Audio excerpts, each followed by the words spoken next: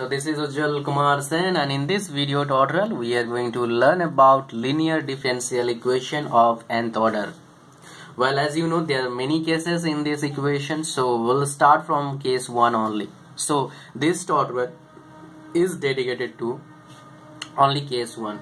Now if you have understand, or if you have studied about linear differential equation of nth order, then probably you are getting my point, that is, what is the meaning of x is equal to x, x1 is equal to x2. Well, when we write auxiliary equation, there we find out values of d. So suppose that the values we got two values of d, x1 and x2. Okay, so in the case 1, what exactly we are going to talk about, if x1 is not equal to x2, that means the values we are getting here, d1 is equal to, suppose that 1, and d is equal to 1 and 2. Okay, let's say d is equal to 1 and 2. That means x1 is a 1 and x2 is 2. So what case exactly we are doing here? X1 is not equal to x2. Are you getting my point? So basically we'll start from x1 is equal to not x2, and then we'll go for x1 is equal to x2 is equal to x3 is equal to x4 is equal to so on, and then we'll go for imaginary number, then we'll go for both of the number is imaginary, then we'll go for one imaginary and one is real number. Alright, so in this way we'll study all cases of linear differential equation of nth order. That's why you'll understand all concept of this differential equation of nth order. Okay, so what happened in this video tutorial, I'm going to share with you previous year problems, those already asked in GATE. Okay, that's why you can understand about it, you can go for it, and you can you can do much better in this. Okay, so let's get started. So first of all, we got this question already asked in GATE previous year. I hope you can read the question. So what we have given in this question, we have given find solution of differential equation is this. So whenever you are seeing nth order, there is something in the order, not one, more than one, that is known as nth order. Okay, so then what you have to do, first step is to convert step first, read the question. Okay, that is the first step, but next step, that read the question and then convert this into auxiliary equation, that is d square minus 5d plus 6 is equal to 0. What is this is known as auxiliary equation. Probably you have heard about this type of equation before, and definitely I must say you have probably studied about, you have gone through this equation, right?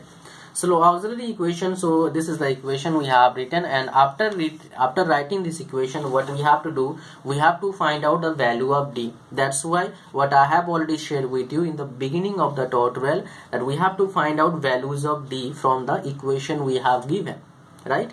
So how we can find? That's really simple. What we have to do, we have to just factorize this. So 2 3 is 6, so we can do 3d minus 2d is 5 plus 6 is equal to 0.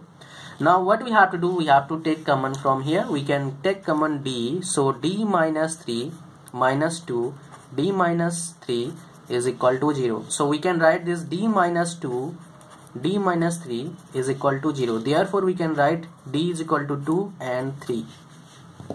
So if we'll compare with my concept x1 x2, then here what we got, x1 is equal to 2 and x2 is equal to 3, and what I said, we are following the case 1. So these problems already asked in GATE, so I have chosen such problem, those fall in case 1, what I call case 1, x1 is equal to not x2. So here x1 is equal to not x2. So in that case, what we have to write, what is the formula for it? Okay, so from seeing the option you can write, but yeah, if you did not practice little bit about this question, then probably writing the equation is little difficult for you.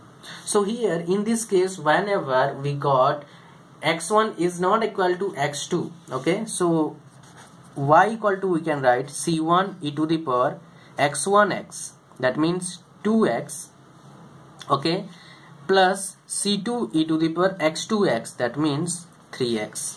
So this is the equation for y in case of this equation. So now you can easily see the answer here. Okay, one of the most important trick, let me share with you, but yeah, positive negative I cannot share. See the values here, whenever you are getting seeing 2 here, see the values here and just factor, try to find out factor or which can be formed like this. Then you can easily predict the answer, which answer can be for this question. But yes, for such kind of level of thinking, I will definitely not recommend you if you are beginner. If you are good enough in mathematics, then you can go for that. But yes, this is the conventional method. You can follow this to get the almost right answer. Okay, 99.9% chance is there to get the right answer through by following this concept. Okay, so I hope you understand this thought well. Now let's go for another question in this case only. So here is the case we got. So what we got in this case, find solution. I mean, what is the question basically? Find solution of differential equation. We have to find out solution of the differential equation. So we have given the differential equation, so we have to convert the equation into form of d, right? So let's go for it. D square plus d minus 6 is equal to 0. D square plus d minus 6 equal to 0. Now what we can do, d square 3d minus 2d minus 6 is equal to 0. Take d as common, d plus 3 minus 2 common, d plus 3 is equal to 0. Therefore d minus 2 and d plus 3 is equal to 0. So values of d are 2 and minus 3. Okay, so again we this question is fall in the same category. Which category I am taking? The same case, which case I have taken earlier. So these two numerical, I mean two mathematics definitely I hope helpful for you to solve numerical problems. So what is the next thing we have to find out? That is, what is y? So I have already shared with you, the formula is c1 e to the power x1x plus c2 e to the power x2x. So what is x1 here? 2. So c1 e to the power 2x plus c2 e to the power minus 3x. So c1 e to the power 2x and c2 e to the power minus 3x. If we are getting this c1 e to the power 2x, c1 e to the power, yeah, so basically you can write this also, you can write this also 3 and 2, minus 3 and 2, so minus 3x, and we can write this also 2x. Okay, that is depend on us how we are calculating values, right? So that is depend on us. So c1 into the, because the answer we got, it is not matching with any one of the options, so we have to think like that. We have to reverse this.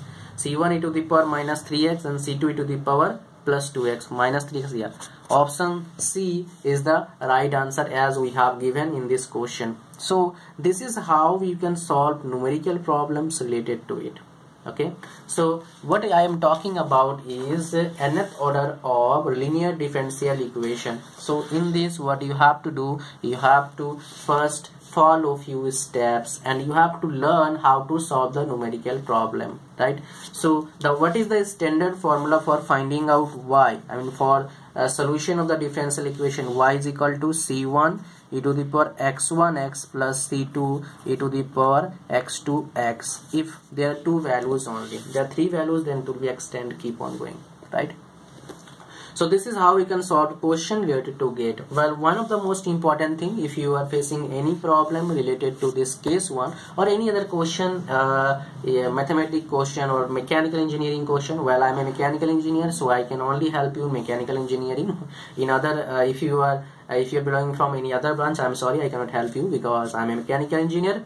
So definitely I will try to help you. Send me question, I will try to solve it. But yes, if I will get time, then only. Otherwise, that's not possible because I am saying practical thing, nothing like that. Okay. So if you like the video, share with your friends, and definitely it will be helpful for them also. And one more thing, if you haven't subscribed my channel yet, subscribe it now and be the part of this journey and do best in the examination. That is my hope that you can do in the examination much better. Thanks for watching. Thank you very much. Bye bye.